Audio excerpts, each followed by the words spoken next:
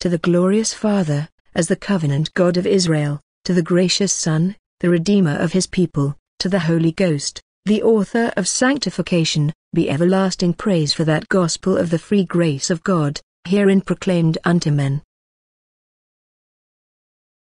Jesus in our midst. A sermon. Number 1254. A sermon delivered on Lord's Day morning, September 12, 1875. By Reverend Charles Haddon Spurgeon. At the Metropolitan Tabernacle, Newington. Then the same day at evening, being the first day of the week, when the doors were shut where the disciples were assembled for fear of the Jews, Jesus came and stood in their midst, and said unto them, Peace be with you. John 20:19. We do not wonder that when certain devout Greeks came up to keep the feast at Jerusalem, they said to Philip, Sir, we would see Jesus. Who would not want to see him? Who that has been redeemed by his precious blood does not long to behold him? As a child pines for its mother, so have we been sick with strong desire to behold our Lord. Yet to see the King in his beauty with these eyes of ours is denied to us for the present. But the reasons for delay are so gracious that we are well content to tarry. It is better for us that the bodily presence of our Lord should be withdrawn, for otherwise the Comforter would not come unto us, and the Comforter, even the blessed Spirit, brings us richer gifts than even the personal presence of Christ could have conferred. Still, reasons cannot utterly remove longings, and we would still be glad to behold our Lord. Is it not natural that a soldier should wish to hear his captain's voice? At least there is something excusable about it, if, every now and then, we dare to wish that we could have a glimpse, even if it were ever so short, of our own well-beloved, altogether lovely Lord. If we could but catch a glimpse of that face whose brightness outshines the sun, how it would stimulate us. But, brothers and sisters, it must not be. Until he, himself, shall come, or till he shall take us up to be with him where he is, we must be content with faith and postpone our desires for sight. So far as the needs of the gospel kingdom are concerned, the need for eyewitnesses is over. Apostles who had seen the Lord are required no more. 40 days of our Saviour's tarrying here below sufficed to let a sufficient number of persons fully assure themselves that he had actually risen from the dead. And Jesus took great care that there should be left behind a body of evidence concerning the actual resurrection of his body which would render that fact indisputably certain to all candid minds. Probably there is no statement of human history which is better sustained by evidence than this fact, that Jesus of Nazareth, who hung upon the cross and died, did afterwards rise again from the dead. The time of eyewitnesses is now over. More evidence would be superfluous, and we are now in the mid-ocean of faith. The Lord knows that sight interferes with faith, and, therefore, he does not give us a mixture of the two. We do not walk by sight and faith, but, we walk by faith, not by sight. To let us occasionally see, would, in fact, remove us out of the realm of faith and bring us down from the high position of believers to the low platform of sightseers. Adieu, therefore, for a while, O sight. Yet, dear brothers and sisters, there are spiritual visits from Jesus which are more than sufficient substitutes for his bodily presence, and these we may still desire and expect. Christ may be really present where he is not materially present. There is a discerning of the presence of Christ which we must all have, especially when we come to the communion table, for we are told that he who discerns not the Lord's body eats and drinks unworthily. There is a discerning of the Lord's presence in the midst of his people which is essential to the power of our assemblies. I pray that we may have this, even now, and if we do, we shall not be a whit behind those who saw Jesus with their eyes and heard him with their ears. I do not think there is any privilege which the actual bodily presence of Christ could bestow which we may not obtain at this moment by the actual spiritual presence of Christ, if we do but exercise faith in him as being in the midst of us. He has said, "Lo, I am with you always, and this is the pledge of every conceivable good." Concerning this presence I shall speak, using the story as told by the evangelists as a sort of type of that spiritual communion which I hope we may now realize. 1. Our first point this morning shall be, there is a peculiar manner in our Lord's coming to his disciples. You will see, first, that he comes gladly to them. I am sure he came gladly, for he came so soon and so often. First, he appeared to Mary Magdalene, then to Simon, then to the 2 at Emmaus, and then to the 11 at Jerusalem. There are at least 4 times in a day in which the risen one seeks his brethren. These visits of his were in different places, somewhat remote from each other. It was a busy day with him, this first day after he had risen from the dead. How true it was after his resurrection, even as it was in ages long ago, that his delights were with the sons of men. He evidently loved to be where his people were. He might have gone away and spent the 40 days in the desert, triumphing on the scene of his former conflict. Or he might have surveyed the earth in lonely travel, but instead he spent his sacred leisure with his people. And on the first day after he had risen from the grave we have record of no less than 4 interviews which he had with his disciples. Remember that on each occasion he came right willingly and showed himself freely. Magdalene, it is true, went to the tomb seeking him, but he might readily have remained unknown had he so desired. I know not where Simon was when his Lord met him, but he, also, did not find him as the result of search. As for the 2 disciples at Emmaus, they were going away from Jerusalem and evidently were not seeking him, yet he joined himself to their company. And the 11 had met to console each other, but not to meet with Jesus. That was a matter beyond their expectation. The doors were shut. No sentinel stood ready to look for the appearing of the Lord Jesus, but he came to them all of a sudden, an uninvited guest. I gather from this, beloved, that our blessed Lord delights to manifest himself to his people even now, for we know that he is the same as always. After a spiritual manner he is glad to come and sup with us that we may sup with him. He is not reluctant to visit the places where his people assemble. It is the joy of his soul to look those in the face for whom he shed his blood and to hear their prayers and praises and accept their offerings. You have not, today, therefore, in the prayer which I trust you are breathing to him, to urge an unwilling guest to come where he cares not to be. You have not to lay hold of him and constrain him, saying, "Abide with us." He will be glad to reveal himself to you as he does not unto the world. Jesus comes cheerfully where he is cheerfully received. He even comes to those who invite him not, and, therefore, he will surely turn aside and tarry with you who are longing for fellowship with him.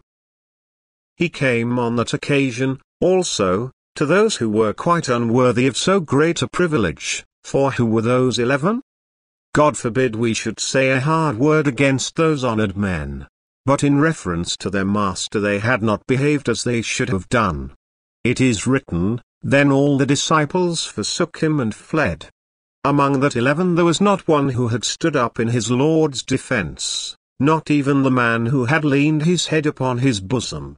No, one who was not the least among them had, with oaths and cursing, denied him. They had not forgotten him or renounced his cause, or else they would not have met as they were doing. But they had all disbelieved the promise of his return, or else they had not met in fear and trembling as they did that night. I think some leaders would have refused to acknowledge such followers, or at best would have sent them cold commands and denied them their company till they were in a better spirit. Our Master came to his cowardly, faithless disciples, and stood in the midst of them uttering the cheering salutation, "Peace be with you. My soul, why should he not come to you, though you are the most unworthy of all whom he has bought with his blood? Though you assuredly have been unfaithful, cowardly and unbelieving, yet even upon you may his light arise, and into your ears may he speak the peaceful benediction, even as he did unto the 11.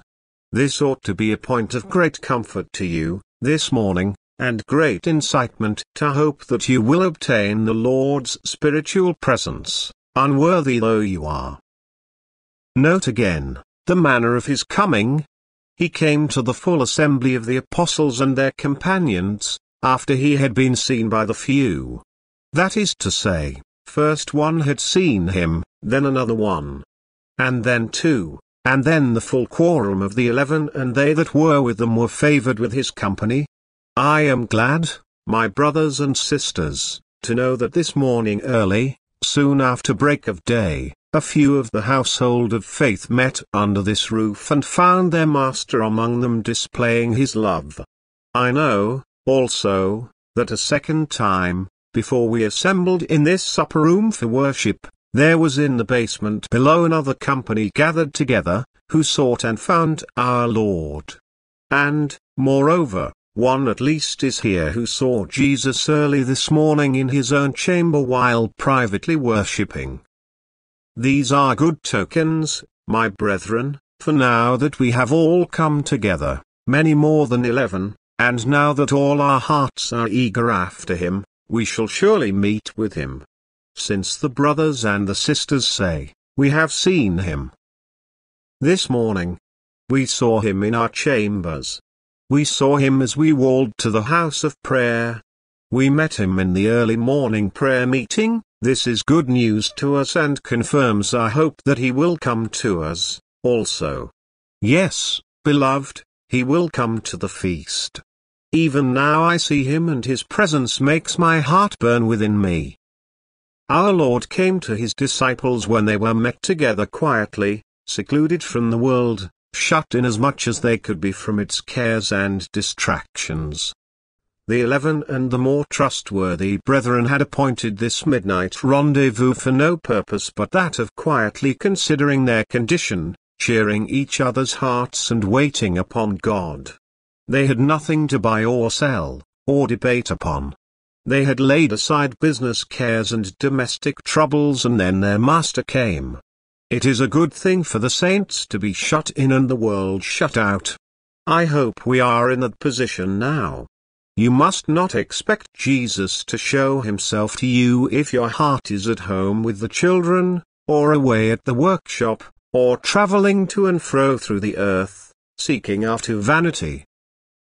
But with the doors all shut about us, even in this great tabernacle we shall see our beloved. If we can but shut the world out, we may expect to feel his presence and to have him breathe upon us as he did upon those of old.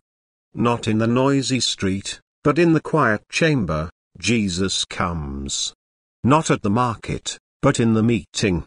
Not in the street, but in the sanctuary will his gathered people have their clearest sights of him. Having all met together, the next noticeable point as to the Lord's coming was that they were all thinking about him and talking about him. The uppermost subject was Jesus, whom they had followed as their master and whom they had seen die, and of whom it was said that he had risen from the dead. I suppose they prayed together, but I am sure their prayers all had reference to him. I do not think they sang, but if they did, I think they must have selected a psalm which had an evident allusion to him. Some of them may have spoken. I have no doubt Simon Peter did. But it must have been to tell how the Lord had revealed himself to him and was risen, indeed. And Magdalene in that quiet assembly may have, again, told of the vision of angels which she saw and how she met the Master and mistook him for a gardener. And now the coming two brothers, sweating from their rapid journey from Emmaus, who are just in time before the assembly breaks up to repeat the same gladsome tidings. Everything that night was about Jesus, directly and distinctly about him. There were no discussions as to doctrines and no questions about ordinances. They spoke wholly of Jesus who died, Jesus who was said to have risen, and they said one to another, "Is it, indeed, so?" Thus while all their hearts and tongues were taken up with him, Jesus manifested himself to them. Now I hope our Lord will come this morning, for I know some who think less and less every day of everything but Jesus. They now account a sermon to be precious or to be vile in proportion as it is full of him, and reckon a day well spent or just in proportion as they have spent it with him. He is the Alpha and Omega, head, front, chief, Lord, all, yes, all in all to us. And if there are many such present today, you may depend upon it, Jesus will not stay away and we shall feel the delights of his fellowship. Still, someone will say, perhaps he will not come here, for there are many barriers and we, ourselves, are not, perhaps, in the very best condition to receive him. Stop, brothers and sisters, and ask yourselves, were there no difficulties then? The doors were shut and the disciples were in fear. I do not know how Jesus came into the room. Some think he passed through the closed door by miracle, albeit that his body was substantial flesh and bone. Others suggest that he opened the door by miracle and then it closed again. I care not how, but there he was, though the doors were shut. And I know this, that whatever doors there may be between my Lord and my soul, though they were doors made of 7 times plated steel, he could pass through them or could open them to get at my heart when it longs after him. Brethren, if there are mountains between you and Christ, behold, he comes leaping like a roe or a young hart over the separating hills. Nothing can keep him back from you except yourself, and if you will that he should come, he wills to come and is on his way, even now. No considerations of domestic suffering or of personal pain. No remembrance of the trials of the weak, or even the present temptations of Satan shall avail to keep back your Lord and Master. Surely you are aware he can make your soul like the chariots of Amminadab. But perhaps you are afraid he will not visit you because you have a fear which you cannot shake off. So had the disciples, or they would not have closed the doors so carefully. They feared the Jewish mob which might try to slay them as they had done their Lord. And though you may be fearing the troubles of the weak before you, the Lord will not despise you for it. Perhaps some very heavy cloud hangs over your spirit right now. Well, your Lord can pierce through clouds. Does not the sun look forth from the heavens though the morning is lowering and dreary? Shines he not even though the fogs and mists gather about our city? And Jesus comes, though sins encompass us and doubts and fears and cares hang thick about our path. He comes as the dew which waits not for man, neither tarries for the sons of men. I see no reason why, now, at this very instant, we may not hear the voice of our beloved. Blessed Lord, we beseech you to come, for come you can, as well we know. At favored times I have felt as though his very shadow were over me, as though the touch of his right hand were upon me, and I heard him say to me, Fear not, I am he that lives and was dead. And why not again? Why not now? There are many reasons which make us hope that we shall, this morning, behold him. Let us look up, and with one hearty cry, Come, Saviour, and reveal yourself to us now as you do not unto the world. 2. Secondly, our Saviour had a peculiar manner when he was come, so, if he is here, this morning, we may expect him to be here in something like the following fashion. He stood in the midst of them. He stood, suddenly stood, where they had seen no one the moment before. He stood, plainly revealed. He did not flash across the room like a meteor, but he remained in one position as though he meant to tarry for a while. He stood in the midst. He took the place which a teacher should occupy, the position which naturally belongs to the Master and Lord. I rejoice to think of my Lord Jesus as taking the midst of the circle when he visits his brethren. I love the name of Calvin, but I always regard him as sitting on one side of the room. And I love the name of Wesley, but I regard him as occupying another side place in the assembly.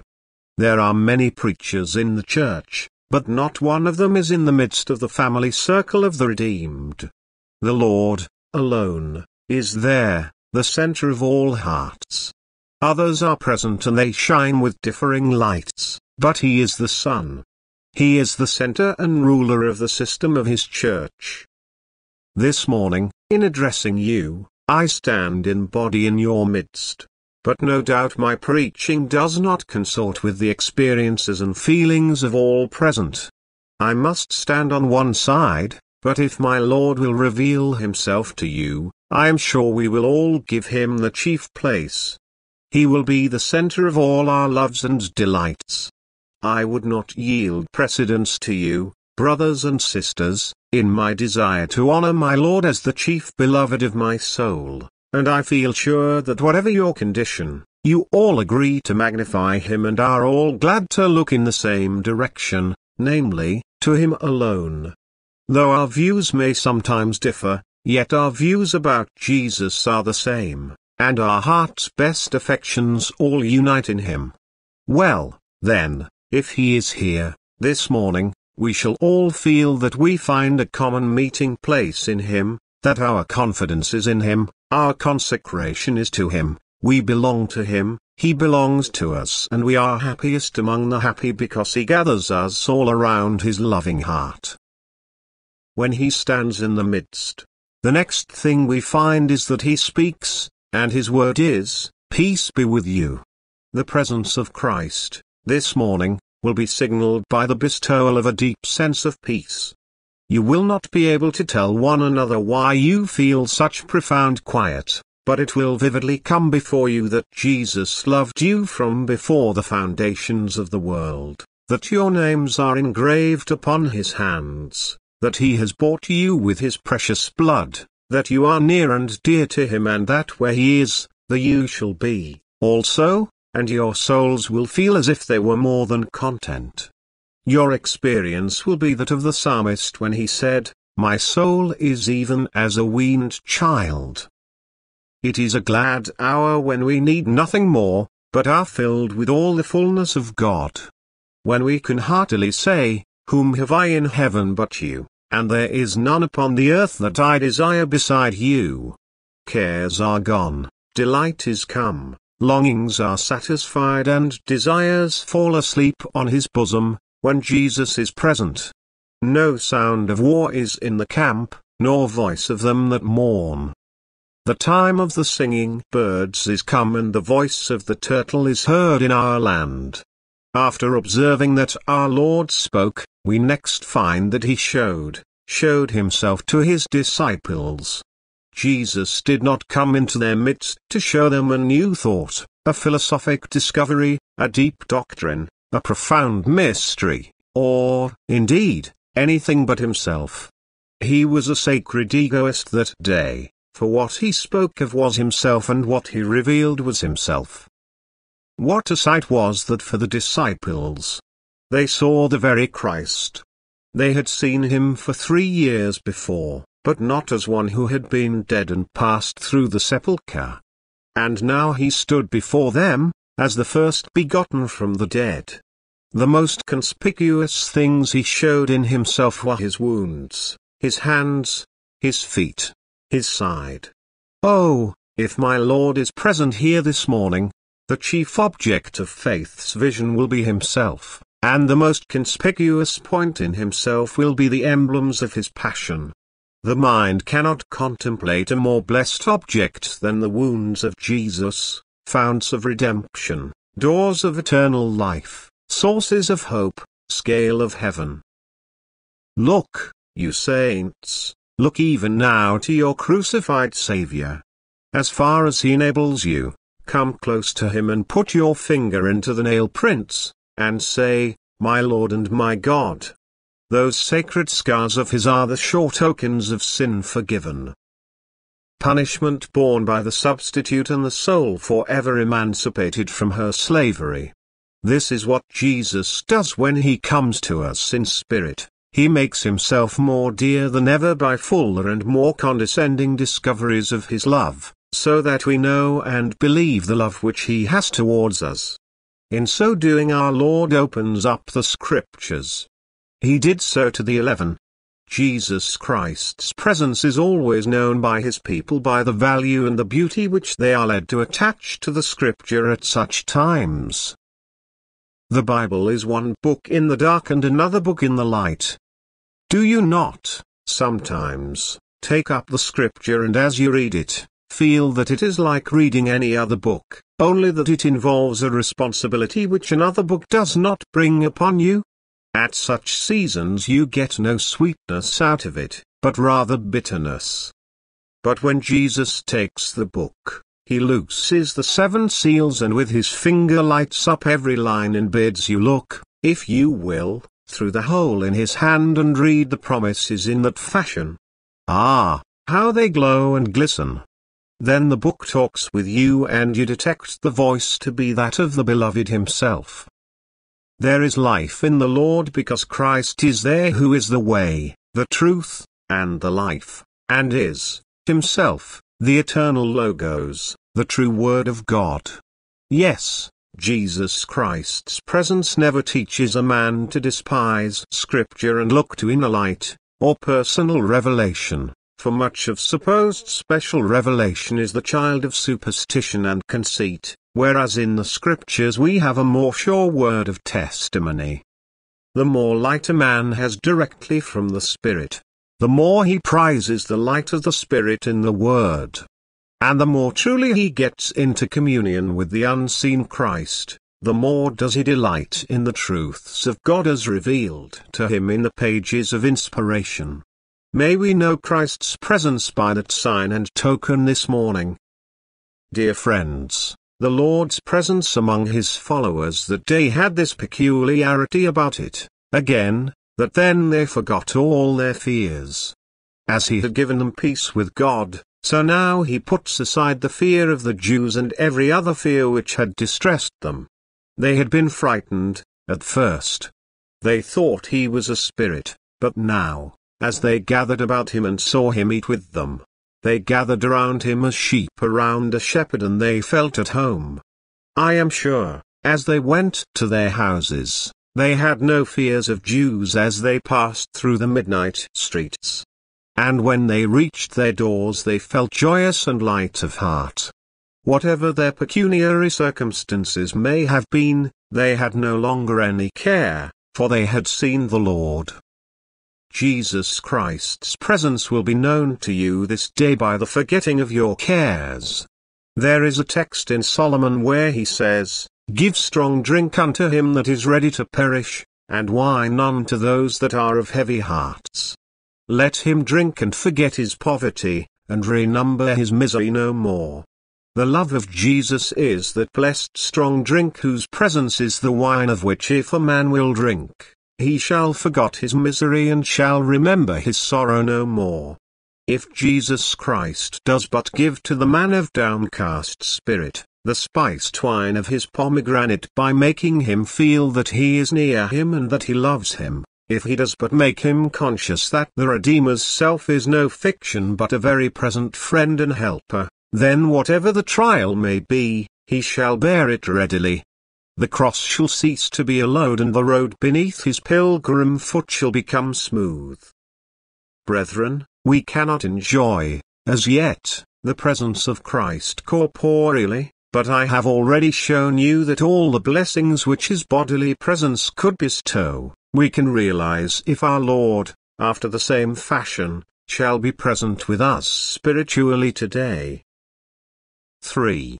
Now thirdly, the presence of Christ with his disciples excited various emotions. These emotions may be excited by his spiritual presence quite as readily. At first they were terrified, for they thought him a spirit. It is a sad sign of man's depraved nature and of his gross carnality that the presence of a spirit is the source of alarm to him. If we were more spiritual than we are, we should not fear to meet beings of our own order, but should delight to think of the presence of disembodied spirits and should be glad enough to commune with them. Because the disciples were unspiritual, they were alarmed, and when the alarm ceased a little, Jesus said to them, "Why are you troubled? And why do thoughts arise in your hearts?" I suppose they began to think of their ill conduct to their master, and conscience made them tremble. We are told by Mark that he also upbraided them with their unbelief and hardness of heart. In gentle tones he chided them for having been so unbelieving, and they must have felt this, also, to be a source of troubled thoughts. Meanwhile they doubted whether it could be the risen Saviour. But when they were convinced by indisputable signs, they greatly rejoiced, and almost at the same time the very vividness of their joy blinded them into another doubt. Like a pendulum, they swung from joy to unbelief. After doubt went, they rejoiced, and then wonder came, and then doubt again, so that they scarcely knew where they were. They were in such a state of excitement.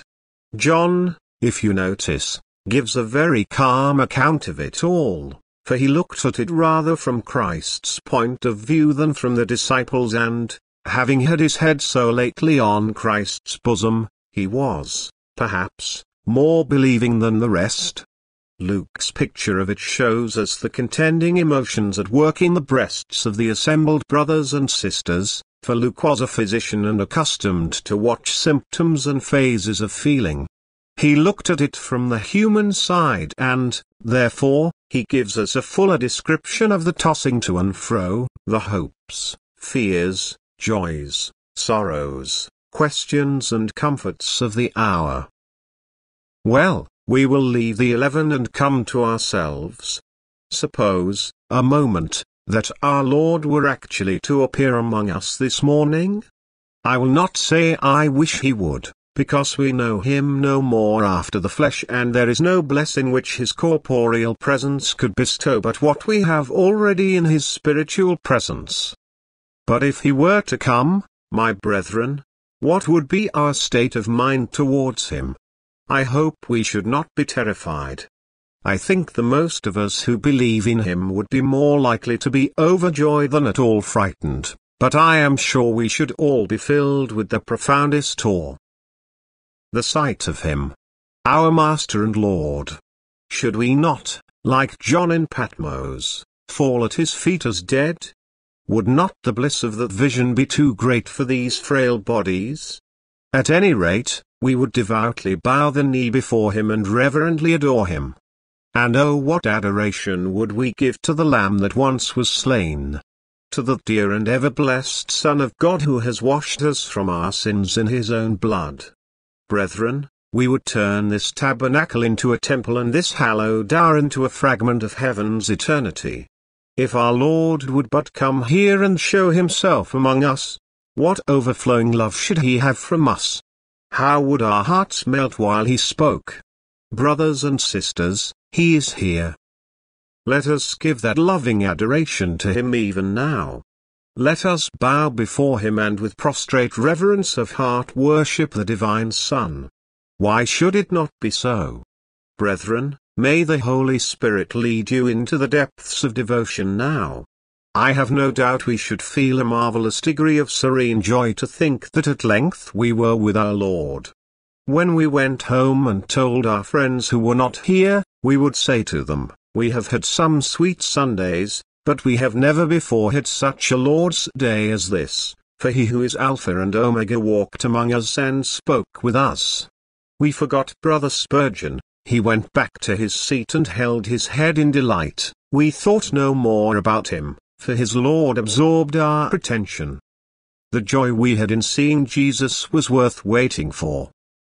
Well, dear friends, we shall not have our Lord's crucified body here so as to feel peace from the sight of our eyes and the hearing of our ears, but he is here, really. and all the facts which cluster around his presence which would be legitimate reasons for peaceful joy, we have already, for he has died and redeemed us and he has gone into his glory. And remember, he is pleading for us and he is coming again to take us home to himself.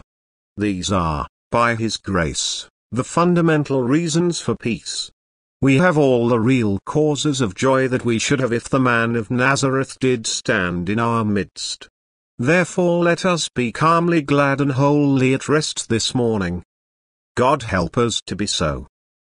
Surely, also, many would be melted down with deep contrition in our Redeemer's presence. Some of us would have to say, Lord and Master, have you come to ask an account of our stewardship? We are ashamed to look you in the face, we have done so little for you. There is one who might say, I have been a member of a church for years, but I have neither helped in the school, preached in the villages, visited the sick nor rendered any service whatever. I have eaten the fat and drank the sweet in the house of the Lord, but that is all that I have done. Brothers and sisters, here, before the spiritually present Lord you may make the same confessions and be humbled on account of them. I wish you would. Though Jesus is not here with that dear face to tenderly chide you, yet he is here, by his blessed Spirit, to gently remind you of your forgotten obligations. By his wounds and by his bloody sweat, I do entreat you to be loiterers no longer, but go work in his vineyard and cease not till life's sun goes down. Ah, says one, but if our Lord were here, I would tell him my great trouble and ask for his sympathy and help. I would come to his feet and beseech him to save my husband and to convert my ungodly son. Do it, sister, do it now, for he will hear you as assuredly as if we heard his footsteps in these aisles. His Spirit, who has put the desire into your soul, is the pledge of his presence. Breathe the prayer and expect the blessing, and your expectation shall not fail. I hear another believer cry out, Ah, if my Lord were here before me, I would pour out my glad soul in praise and tell him how I love him. I would kiss his feet and wash them with my tears. Do it now, my friend, for though you have not the flesh and blood of Christ present, yet Jesus in spirit is here, and though his body is up in glory, yet your tears and thankfulness will reach him and be as acceptable to him as if he were here in body. Even now his heart will accept the emotions of your soul. Let them flow out before him as perfume from the flowers. Ah, says one, if I did but see the Lord, I should leave this morning's assembly feeling that I could now lead a higher life than ever I had led before. I could not look at him without saying, You altogether lovely one, I pledge myself to you, for you to live, for you to die, and all I have and all I am shall be yours forever. Beloved, do it unrestrainedly and unfeignedly even now. Do it now, I say, for he will just as well accept you, looking out from the glory land above, as though he looked down upon you from this platform. I wonder what the scene would be with some hypocrites who are present, if Christ were to come. Ah, how they would wish they had never made a profession of religion. Oh Judas, Judas, how would you bear to see the risen glory of him whom you betrayed? Are you here this morning, Judas? And you, vacillating Pilate, who knew the right but did the wrong, how will you meet the man in whom you found no fault but yet condemned to die? There may be many here who have despised him, who have reviled his people and ridiculed his gospel, albeit that Jesus shed his blood for the sons of men. Well, although Jesus is not here in body, yet will he soon come in person to judge the quick and dead. And if you dare not meet him now, how will you meet him then? Thus says the Lord, prepare for his advent, for behold he comes to judge mankind, and woe unto those who shall be found wanting in the day of his appearing. 4. The last thing of all is this. Jesus Christ, when he came among his disciples, left certain permanent gifts which also can be realized by his spiritual presence.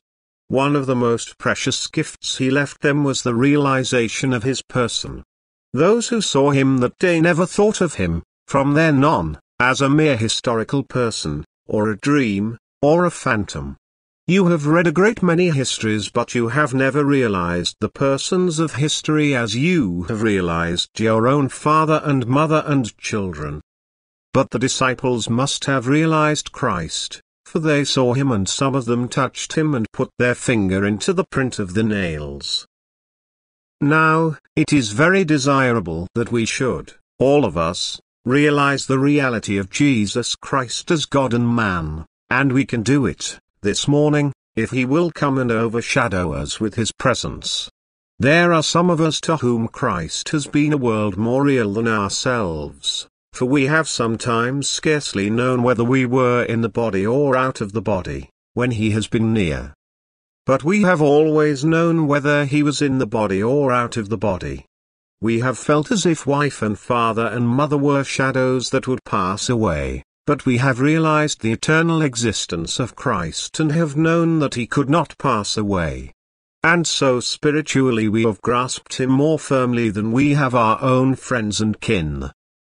The most real thing under heaven to my soul is the Lord Jesus Christ. Brethren, can you all say that? If you can, then Christ has been present with you this morning. I do not say that I can use this language always. Alas, alas, when my Lord has gone, it is not so with me. But when I know he is near, there is no force that does so completely constrain me, no impulse that does so utterly hold me spellbound as the impulse that arises from his presence, and the magnificence that flows out of his love shed abroad in my soul. Every child of God knows it is so, and thus it is clear that without seeing Christ with the eyes, you can obtain the blessing of realizing him. Next he gave to them all a commission. He said, "Go you into all the world and preach the gospel to every creature." He has never laid his hand on your shoulder, my brother, and said, "Go and tell the gospel to poor sinners." He has never touched you, my sister, and said, "Woman, I have sent you to bring your companions to me. Go and tell them of my love." No, but he has virtually done it by the commission which he gave to all his disciples. And he does it powerfully and specially by his Spirit to many of us whenever we realize his presence. We cannot sit down at the feet of Christ without feeling that we must work for him. I defy any man to live near Christ and to be lazy. Our Lord walks a smart pace, and if you will keep company with him you must go his rate. But if you loiter and linger and waste time, Christ will be on ahead and leave you to yourself. I pray him to commission some of you this morning. I tried last Sunday morning to call out young heroes for Christ. I do not know whether the Lord called them out by me or not, but I pray that Jesus would do it.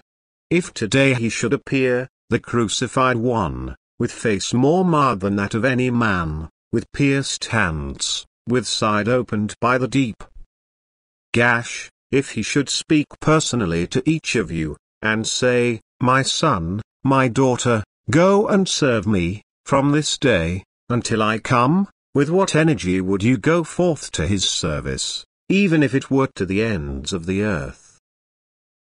The last gift he gave them was he breathed on them. His breath was the Spirit of God. This was the first drop of the shower of the Spirit which afterwards was shed so plenteously at Pentecost. He breathed on them, and though they did not get the fullness of the Spirit, yet they obtained a measure of it, and they became qualified to fulfill their commission. Oh, that he would breathe the Spirit upon us now! No, we need not ask for it, beloved, for our Lord has given the Spirit once and for all to all his people. He has baptized his church into the Holy Spirit and into fire, and the Spirit remains with us always, only you must believe the might which that Spirit bestows upon you. O brother, O sister, I beseech you, do not estimate yourself according to your ability, according to your experience, your learning and the like, but according to that divine energy which rests upon you if you are called of God to service. What are the powers within? They are feebleness itself. But the power from above is the power of God.